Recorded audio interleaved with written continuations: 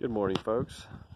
What I'd like to talk about today is some troubleshooting tips if you would happen to find your furnace overheated or boiling. Now, some people have asked me, what indication would they have that it is overheated? And I would say anything over 10 degrees, more than 10 degrees over what your set point, your shut-off temp is, which is, we usually shut these off at either 170 or 180, depending on the model. So if you see it at 190, 200 degrees on the control, something's wrong. It shouldn't run that hot.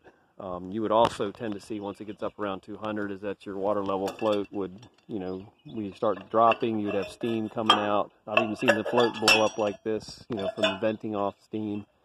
What causes that? Well, the first thing I would recommend if you see that is start filling the furnace with water right away. Don't wait around. Don't open the firebox so it can burn all the wood out so it can cool off. I've seen people do things like that. Just fill it with water, shut the doors tight. Then I would start looking for problems. One thing that causes it to overheat is lack of circulation, like a pump would go out. So make sure you have the pump circulating. Fill it with water, and then I would start looking for air leaks. So this particular model, this is a C150, and it's new, so it's, a used furnace. You're going to see creosote and ash and lots of things that aren't in this video, but the three places that it can get air that would cause it to overheat would be the firebox door, the ash pan, and at the flap or fan in the back.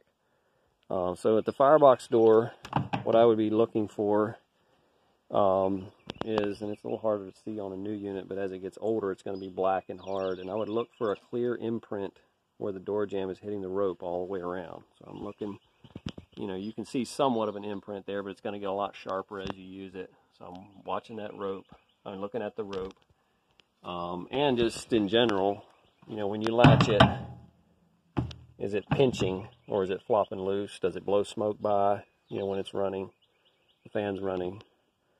That would be some things I would check. On the ash pan, same thing. I'm looking for an imprint. I'm looking that it latches tight.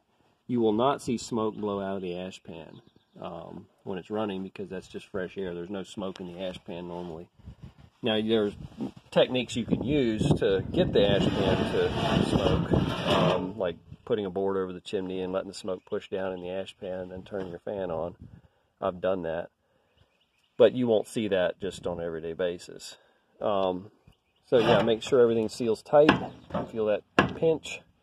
I've seen ash get underneath the ash pan and tip it. And then when you latch it, the top doesn't seal tight. This jamb doesn't hit the rope. Sorry, you can see my hand there. It's tipped. So check to make sure it's coming in flat and that side to side, it's not something crooked. It's sealed up tight. Then back here at the fan, this is something that people would tend to miss more, is the, sorry about the glare, it's a sunny day today. This particular model, and this is how they've been built now for the last, 10 years or so.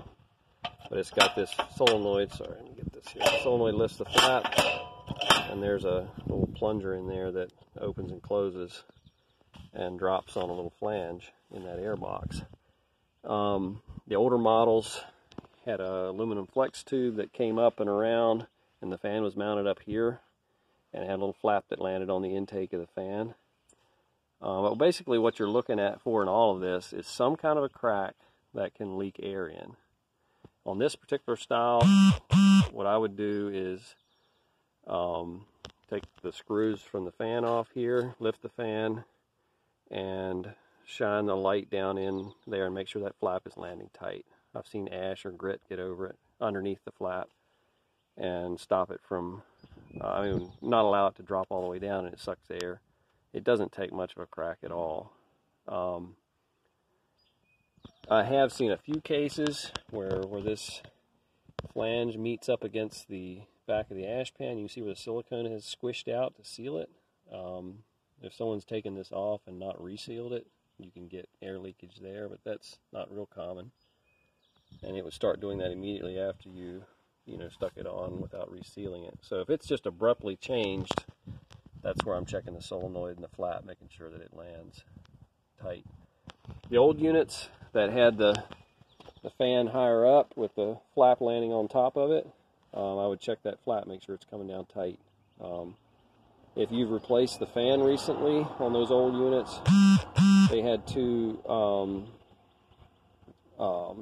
screw heads on the intake of the fan. They would have been like right here and here, and the flap, if this fan was turned, the flap would land right there on the top of the fan, and those screw heads would hold the flap up. And so you've got to remove the screws, and there was a ring on that fan that you'd have to silicone down so that it stays in place.